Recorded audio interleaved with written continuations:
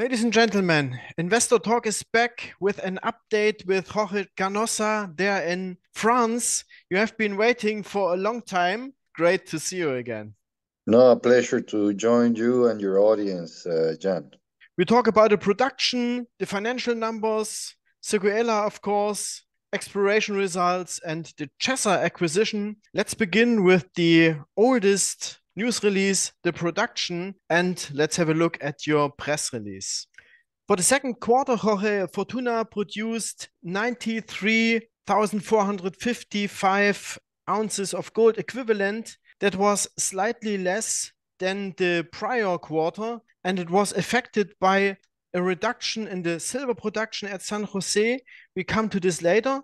But on the other hand, the gold production rose and the base metals also. Would you give a general comment on those production numbers of the second quarter, please? Yes, for every practical purpose in terms of production, the second quarter was pretty much in line with the previous quarter, right? Marginally less ounces produced. But here is the important takeaway, Jan, is that in the first half of the year, in the first, let's call it H1, we produced about 124,000 ounces of gold and about 3 million ounces of silver. That's what we produce at the current run rate in 6 months, the first half of the year. Now that we are entering into the second half of the year, H2, our results are weighted towards the second half because our new flagship asset, Séguéla, which I'm sure we're going to be talking about soon, starts producing in the third quarter. The third quarter, this one that we are completing in a couple of days, is the first quarter when we report financial results and full quarter, or the first full producing quarter for the new flagship asset. So compared to the first half of the year, in the second half, we are in a position to boost gold production by 45%.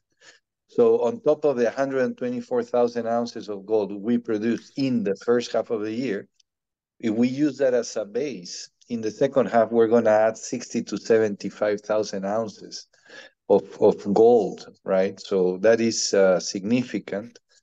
And that is the main takeaway, no? For us, the second half of the year, 2023, is a turning point because of the high margin ounces that we are bringing to our production. The first half of the year has been basically aligned with guidance and expectations, a bit less silver coming out because of the stoppage and blockade that we had in Mexico in the second quarter. But all of that is resolved, and all mines are performing well and generally within guidance and expectations. Thank you. Let's have a closer look at Séguéla numbers, not only the production. You encountered also higher grades than you first expected. Let's have a look at a table from your press release. Your grade control works found out that the grade is higher than anticipated. I call that a nice surprise. And then, as you said already, in the other press release, I read that in August, you produced at Séguéla 11,685 ounces of gold. So it is gaining pace. And if we annualize that, we have an annualized rate of 140,000 ounces already. How does it look like right now? And I think the game changer is gaining pace. Yes. And that's a central point with respect to catalysts for value, right? If you look at the performance of the mine over the past months, in June, we produced about 4,000 ounces of gold. In July, we grew production by 50%. We delivered around 6,000 ounces of gold. And in August, we expanded production by almost 100%. No, we took it to the 11,600. I can tell you, I can advance to you that September is even better. This has been a relatively smooth ramp up for the mine. So as you see, in 3 months, we've been able to expand month after month production between 50 and 100%. Yes, we are running the mine at a very healthy annualized rate. Just doing simple math, we can derive those 140, 150,000 ounces that you just mentioned. For the year, though, for 2023, for this second half of the year, we have guided 60 to 75,000 ounces of gold, and we are guiding the market that we are tracking well to meet our guidance, right? The mine is performing well. We see costs well under control. In these early months, we guided costs between $880 and $1,100 per ounce. And I can advance to you that we're seeing our costs tracking along with our expectations, along with our guidance. So it's not only the production, but also the costs that are coming in line. This mine does not only boost our production by 40, 50% in the second half of the year, but it also boosts our cash margins, Jan, because it produces meaningful amount of ounces at a very low cost. So it's a meaningful contribution to the bottom line. This mine alone will supply roughly 40% of our free cash flow on a consolidated basis. So it's a flagship asset, one we're very excited about, and in particular, very excited about the third quarter, because it's the first time we'll have an opportunity to share with the market through our financial results the strength of the business with this new asset in the portfolio. Yes, I'm looking forward to those new numbers. Jorge, with respect to the production, we also have to talk quickly about the other mines, Yaramoko, San Jose. Yaramoko, there you also encountered higher grades than before, also a good surprise. Lindero had a fair quarter, slightly falling grades. San Jose had challenges through those blockages that they have solved, but on the other hand, very good drill results. We come to that in a moment. Please comment on that. And Caylloma, as usual, they simply deliver. Yes, I would say that we see all assets in the portfolio performing well. And some of the challenges that we encountered in the second quarter of the year with the union blockade and all of that have been largely resolved. And, we have 5 mines in the portfolio. There are some that are doing a bit better than others. That's normal. So the Yaramoko mine is enjoying a very good quarter, a very good few quarters. And we see that continuing into the end of the year and early next. We are certainly identifying higher grades in some zones where we are expanding and opening new working production areas. Today, Yaramoko is probably the mine that's performing best in terms of meeting or exceeding guidance in the portfolio. No, the other ones are tracking within the mid-range of guidance, but Yaramoko is at a pace where it could easily exceed guidance. No, so we're excited about that. Now let's come to the financial numbers. Those caused some turbulences in the market. I think it was announced at August 9th. Let's have a look at the press release and the probably guilty number for that. That is your press release here. Adjusted net income 2.9 million, net income 3.5, adjusted EBITDA 44.4 million. And if you scroll a bit downwards, there is an all-in sustaining cost of 1,799, but the cash costs, on the other hand, were still at $968. Jorge, what happened there? What is the reason why the all-in sustaining was so high? Can we expect them lower in the current quarter? I believe that this is a difficult market, and there are overreactions. We view our quarter as a quarter very much in line with our expectations. Yes, the headline number for all-in sustaining cost came in high in the quarter, but we have not modified our expectations for the year. We lost in the quarter, in the second quarter, we lost 15 days of production at the San Jose mine. We had a small start of operations after the 15-day loss of operations. So it was not like we could resume operations immediately after the stoppage. So that weighted on production. Then we had the additional costs incurred to resolve the issue with the union and some commitments in the range of $2 million that we agreed to pay based on some performance metrics to the union. So it's not just the loss of production, but the added costs related to solving that issue. Also remember that in the second quarter, at the Yaramoko mine, we were repairing the Armtec tunnel, and there were costs associated with that as well. So the loss of production at the San Jose mine and these one-time higher costs all weighted in the all-in sustaining cost, right?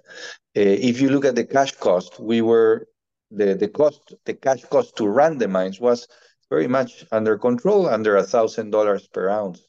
So that spike in all-in sustaining was basically driven by a stoppage that was resolved and other one-time events. I believe it was a very an unfortunate overreaction in a difficult market. We were able to generate free cash flow in the quarter at the tune of around $9 million. We managed to log in a modest positive net income in the range of $3 million. We had robust EBITDA. Some investors are not fans of using EBITDA, but we do use it because this is a capital-intensive business, and you need a good, healthy EBITDA to meet those capital demands as well, right? So we provide a measure of EBITDA, we provide a measure of free cash, a measure of net operating cash flow. We provide all of those measures. And we run the business with an net cash flow from operations of around $40 million. And we also a healthy EBITDA margin of a healthy EBITDA of $44 million. So, our business generated enough cash flow to service all the sustaining capital needs of the business, left us with around $9 million in free cash. And the spike in all-in sustaining cost, as I explained, was mainly explained by one-time events and the loss of production at the San Jose mine in the quarter, which was resolved. So I don't see a drama there. But again, this is a market where everybody is just looking for an excuse to sell. And unfortunately, they found it there in the fine print, right? But the company, the business has never been stronger. And we look with a lot of anticipation to the second half of the year. Yeah. And do you have already a rough guess for the production numbers of the third quarter? Some numbers from Séguéla. I assume that San Jose is running at nameplate again. Yeah, San Jose throughout the quarter has been performing well. And, we provide guidance. No, as you can imagine, Jan, I cannot tell you, what am I going to produce in the third quarter at this mine or that mine specifically because of disclosure limitations. But I can tell you that we are tracking within guidance. No, if we are not, we would be adjusting guidance. And our guidance, we provide guidance on production and guidance on cost. And I can tell you that in spite of this spike in all-in sustaining cost in the second quarter, we're seeing our costs overall for the business tracking along with our expectations for the year. So yeah, and what we guided. So we're feeling very calm, very good, and we are expecting strong free cash flow generation as that starts ramping up in the third quarter, because there are two things happening. One, our capital demands are coming down. We are concluded with 2 years of construction of the Séguéla mine. So there is a compounded effect, less capital demands and higher free cash flows. So that is the turning point we're in, and the point I want to make to your audience. Pay attention to our third quarter results, because it's an important inflection point for Fortuna. Our capital budgets in 2022 were around $230 million if I include mineral exploration. And in 2023, our capital budgets are around $180 million. All of that is weighted towards the first half of the year. In the second half of the year, capital demands drop significantly and cash flows increase significantly. And that is what the junction we are in right now. And that's work that we've been carrying and working quietly, diligently over the last 2.5 years since we did the acquisition of Roxgold, right? You had the opportunity to visit the Séguéla mine and see firsthand the work that we've been deploying over the last 2.5 years, right? Yes, a fantastic mine, but not just that is coming on stream. You also had good exploration results. And I remember that you were looking for better results in Mexico at San Jose. And what happened? Out of the sudden, you hit, let me read here, 9.9 meters at 1,299 grams silver equivalent per ton. I call this a real bonanza hit. And then also at the Barana prospect at Séguéla, 90.9 grams over 1.8 meters. Really good results that speak for the quality of the assets. Especially for Mexico, what is your assessment of this result? Yes, the one that I am particularly, you know, following up closely is the discovery in Mexico. I want to make a point here for your audience. We have made in Mexico an exciting discovery. Our first hole, the discovery hole at the NYSE vein, intersected close to 10 meters with 1.3 kilograms of silver equivalents per ton. That is an amazing drill intercept. But that is a discovery. We have made an exciting discovery. Now our work is to turn that discovery, that exciting discovery, into an exciting resource. The work we're conducting right now is to see this exciting discovery, how meaningful it is to our production. How meaningful can it be to our production? And that's work that's going to take place over the next weeks and couple of months. And my intent is to publish a news release once I'm in a position to provide investors, shareholders, with a sense of precisely that, how meaningful this discovery is. Because these are two different things. One thing is an exciting discovery hole, and we're really excited about this one. And second, having that exciting discovery mature into an exciting resource that can have meaningful impact in our production. So the first step is the important one, an exciting discovery, and we got that one. Now we need some time to see how meaningful this is, right? And it is of particular importance because I know that your mine life at San Jose was rather short, so probably could extend your mine life meaningfully. I keep my fingers crossed. You know, that's an expectation that we all have, and the expectation is not only that we can add tonnage, and extend life mine, but with quality ounces, right? The San Jose mine has been a very good asset in our portfolio. No, for many years, this is a mine that ranked among the top 12 primary silver producers in the world. And it would be nice if we can, through exploration success, take it up there again into that select group of world mines. You know, I'm not sure we can get there, but I think we have a fighting chance. So what we're gonna do is do the work systematically and see if we can get there. But the first step is making a discovery, and this is a most exciting discovery. Just I'll pose to you and your audience a question, and you don't have to be a geologist to answer this one. What are the chances that in the first hole you pierce through the best portion of it? You and I were playing darts at the Séguéla mine,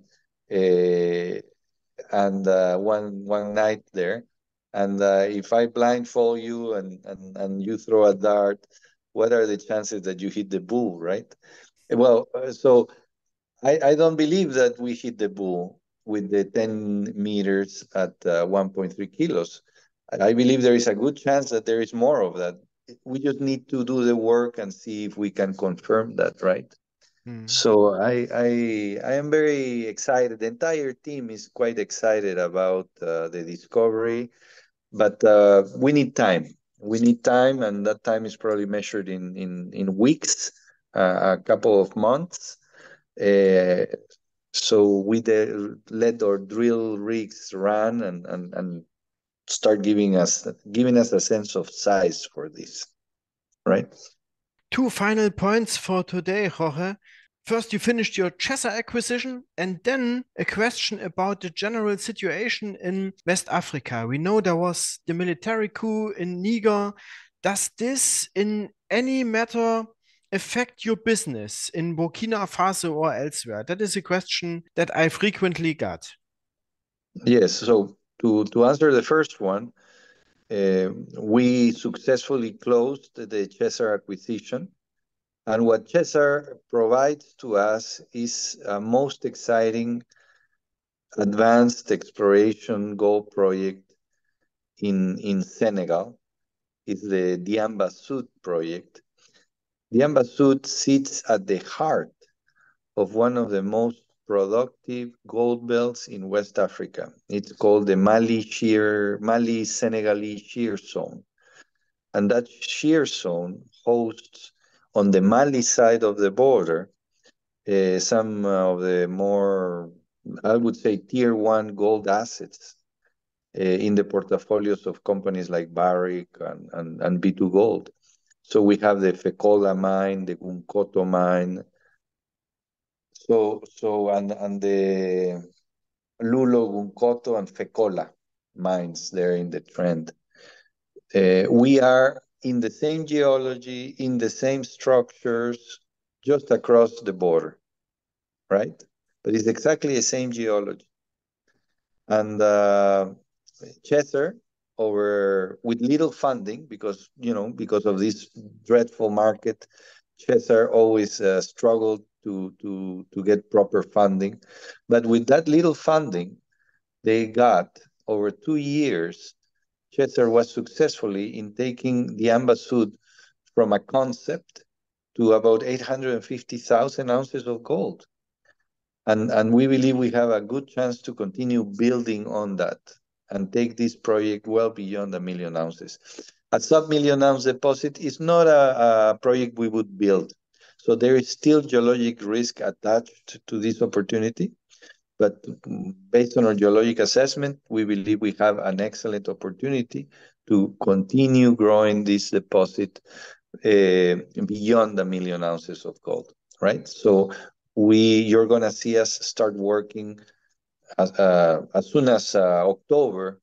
Hopefully, October, November, we can have drill rigs on site turning, and that's an exploration priority in our exploration portfolio.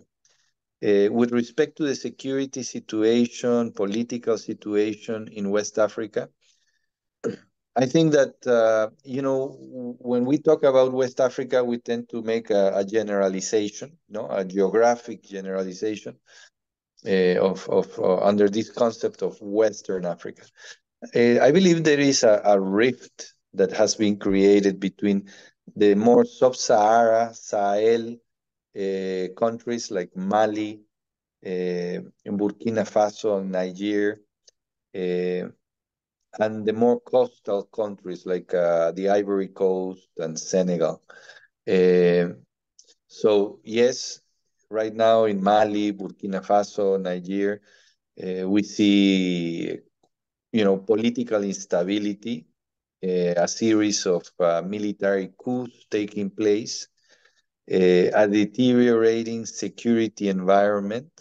Having said that, the three countries, particularly Mali and Burkina Faso, they tend to be quite supportive of their mining industries. If there is a discussion, it's about perhaps how much of your revenue they want in terms of royalties or taxes, but there is no dispute that they want mines, and it's just that balance between how much they're going to take before they start scaring investment away. But I see Cote d'Ivoire, the Ivory Coast and Senegal as completely different environments today. The political process is relatively more stable. And these are countries that are, welcoming mining jurisdictions to foreign investors, right? So, we ran a mine in Burkina Faso, and I have to say that in spite of all the security challenges, humanitarian crisis that's taking place in the country, we get a lot of support from the government in terms of security, sharing intelligence. So I think we cannot say anything